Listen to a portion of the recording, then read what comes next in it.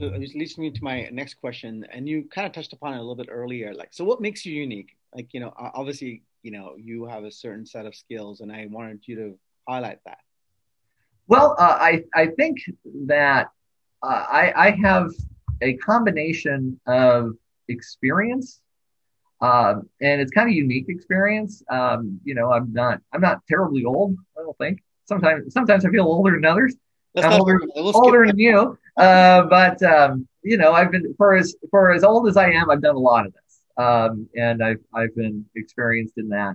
And for what I do, I think I present a real value proposition in a couple of ways, which is one, while my billable rate is not cheap, it is I'm against attorneys all day long who will charge 50 to 75% more than me for the same level of service. I keep up, obviously I think I compare favorably with, a lot of attorneys who are charging a whole lot more and who aren't as cognizant of their time.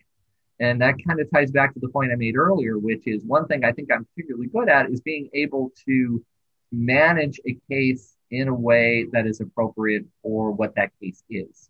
Because in what I tell clients, I don't want you coming back to me in 2, 3 months, holding up a huge bill and say, Eric, what happened?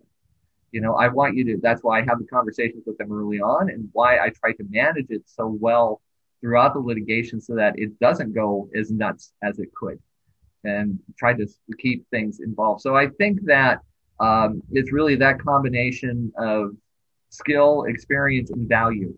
I think that makes me different.